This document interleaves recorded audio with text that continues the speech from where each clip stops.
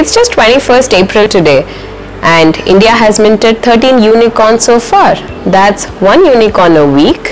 What does that tell you? It tells you about the high growth potential that exists in India despite the global market volatility. Hi, I'm Shweta. I'm the head of innovation at Swissnex in India, where we run the Swiss government's Zero Equity Accelerator. Unlike traditional accelerators, we do not work with you in a cohort-based fashion, but actually in a tailored manner so that you can get to your goals much sooner. Whether you are an early stage startup that just wants to discover the Indian market or test the waters via the validation camp, or you are extremely sure about the Indian market for your India market entry, Swissnex will partner with you every step of the way.